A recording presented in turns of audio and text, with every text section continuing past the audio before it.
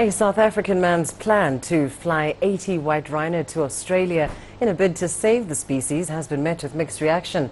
Ray Dearlove and his Australian Rhino project are in the process of raising millions of dollars to get the wildlife down under. While some agree that establishing a breeding herd of rhinos in Australia is a viable solution, others say it's a waste of money. CCTV's Travis Andrews filed this report. It seems like this that have conservationists worried.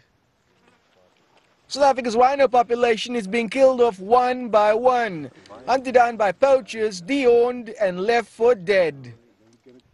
363 rhino have been killed in South Africa this year alone. Rhinos are going to become extinct if we carry on doing what we've always done. We're losing over 1,000 rhinos per annum. Extinction, we're looking current rates of poaching anything between 7 and 10 years. It's an indictment not just to South Africa, but it's an indictment to humanity. So we need to be doing whatever needs to be done to save these animals.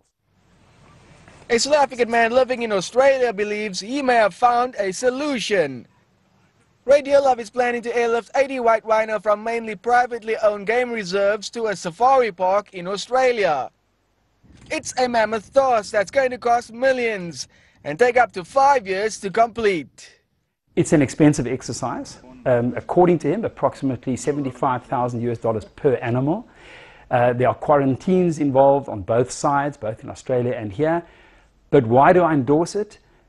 Insurance policy is one thing, but also there is very little threat of the rhinos being poached in Australia. There is not abject poverty surrounding national parks in Australia, and they are going to be going to what is called IPZs, or intensive protective zones, location unknown. But not everyone agrees. Some conservationists think the money would be better spent beefing up security at South African game farms. Well, I think there needs to be a balance, and the fact is that there are 20,000 white rhinos in Africa, and there's still a space for a lot more with good, secure habitat for them.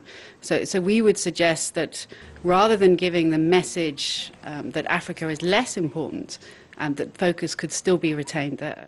Despite the criticism, Dearlove and the Australian Rhino Project are pushing on with their plan and have already secured some funds to get started. The first 6 rhinos are expected to be airlifted to their new home in Australia by the end of this year, where they will form the beginning of what is hoped to be a seed bank to breed future generations of rhinos. Travis Andrews, CCTV, Cape Town.